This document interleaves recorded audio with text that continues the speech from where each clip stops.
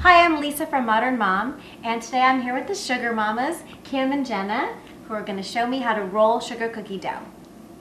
Okay, so here's some extra flour. Okay. So you're just going to take a little bit. Can you just take a little bit? Sure. And just sprinkle it here. Okay. Here is basic Sugar Mama's cookie dough. Right. This is one batch of dough, and you can find the recipe on ModernMom.com. Okay, great. We are going to cut this in half. Can I ask a question? Is this chilled? This is chilled. Okay. This is what you chill your dough for 1 hour. Okay. And it does say that in your instructions in case anyone forgets. All right. And then we are going to, can you roll that So into you a work ball? in halves. And by the way- I have Play-Doh experience. I can roll dough. I want you to think of this like Play-Doh. And this is why your kids will love this too. So Okay. it's a fun thing to do, bake cookies with your kids. Okay. Right, then mash it down with your hand. Okay.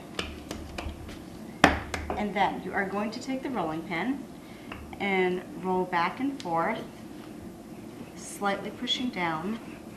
And then you just want to turn it around, flip it, roll back and forth from the center out. And you're pressing down hard. Moderate.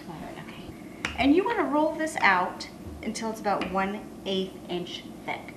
And if your dough isn't chilled, again, I would put it back in the refrigerator, but it's easier to work with chilled dough. If it's extra sticky for some bizarre reason, you can always flour your rolling pin. Okay.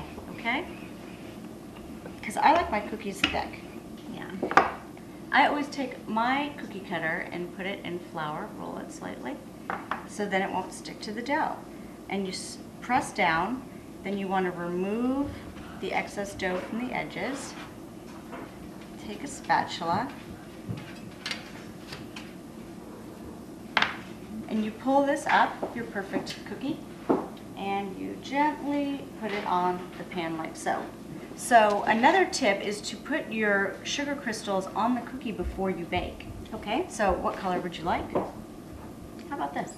Perfect. Grab it, take this. And with this recipe, when you bake them, they don't spread. So this is what it's going to look like, just puffed up a little bit. And you just put it on and then just use your fingers.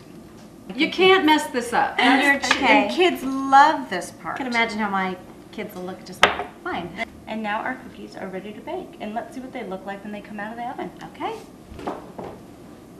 And let me take these that are just finished baking out of the oven and you can slide those in.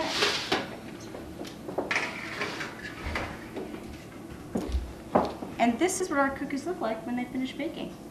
Delicious. Great. Aren't those wonderful for any occasion? I want to make them again. That was fun.